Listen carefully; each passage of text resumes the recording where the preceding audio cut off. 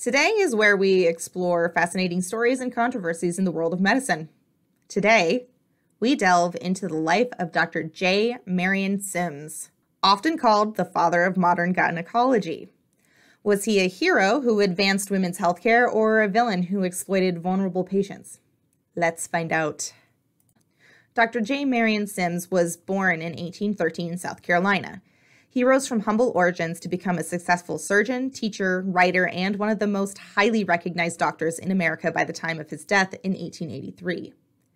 He had a strong passion for medicine and surgery, which led him to pioneer several groundbreaking techniques in the field of gynecology.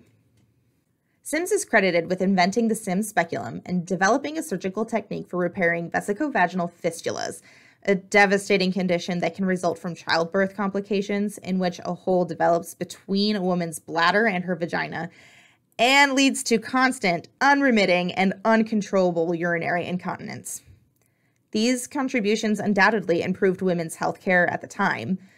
Today's gynecologists still use his instrument, and it's a core element of their practice. Now the controversy. Sims' disregard for the suffering of these women with today's standards makes him a villain.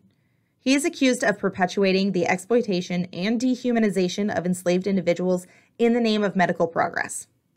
The primary reason for these attacks on Sims is that his initial attempts to cure vesicovaginal fistulas were carried out on a group of enslaved African American women who he quartered in a small hospital behind his house in Montgomery, Alabama.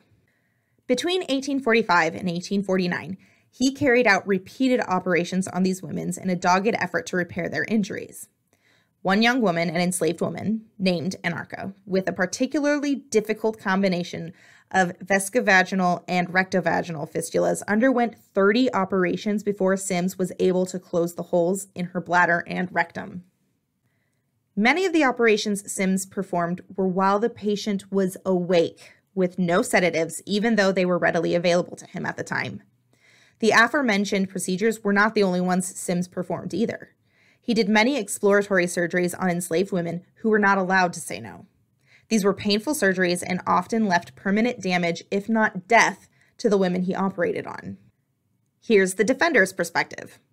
On the other hand, some defenders of Sims argue that his innovations, although ethically questionable to say the least, by today's standards, did ultimately benefit women's health. They contend that we should consider the historical context in which he operated.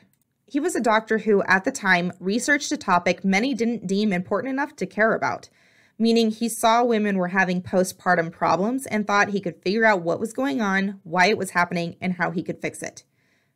Sims' legacy continues to spark debates among medical professionals and ethicists. It raises important questions about the balance between medical progress and ethics. Regardless of what we think personally, we cannot deny that without Sims, women's health would not be where it is today. In the end, the question of whether Dr. J. Marion Sims is a hero or villain depends on one's perspective. He made significant contributions to gynecology, but his ethical lapses in conducting experiments on vulnerable individuals cannot be ignored. Today, we have better technology, and we at the health department work to make sure everyone is armed with information about themselves and the options available to them. The more you know, the less daunting the decisions. That's why we work to make sure you have the tools you need to make those decisions. In public health, we have this thing called the 10 Essential Public Health Services. These public health services provide a framework for public health to protect and promote the health for all in the communities. To achieve equity, the essential public health services actively promote policies, systems, and overall community conditions that enable optimal health for all, and seek to remove systemic and structural barriers that have resulted in health inequities, something that wasn't around during Sims' time. Those women didn't have someone advocating for them, but today we have a framework laying out how we can improve and ensure that we do better. We encourage you to pick hero, villain, or something in between. Let us know in the comments.